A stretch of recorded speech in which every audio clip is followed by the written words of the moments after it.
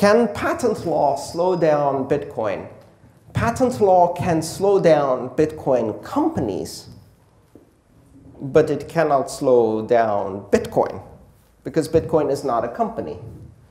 And so who are you going to sue if Bitcoin Core software implements something that someone claims is a patent?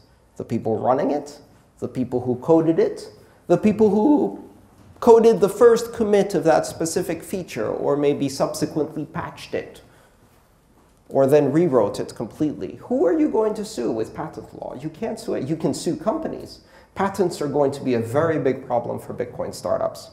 Trademarks are already a problem for, as you may have noticed in my little fight online with a company that trademarked the Internet of Money, which they did not invent. But these are going to be problems for Bitcoin companies. And so we must reinvent what it means to be a company, what it means to be an ad hoc association of human beings operating virtually across the world in a decentralized manner on a blockchain with voting rights and dividend rights in an association. That is theoretically still a company, but it's also something that doesn't look anything like a company. And if all of the members are anonymous, you've got a bit of a problem enforcing your patent law. So things are going to get interesting.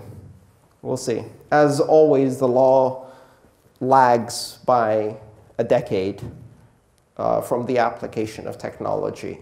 And they are writing laws now to regulate Bitcoin of 2009. Do you think they have any idea what lock time, payment channels, segregated witness, and confidential transactions are going to do to their silly little laws?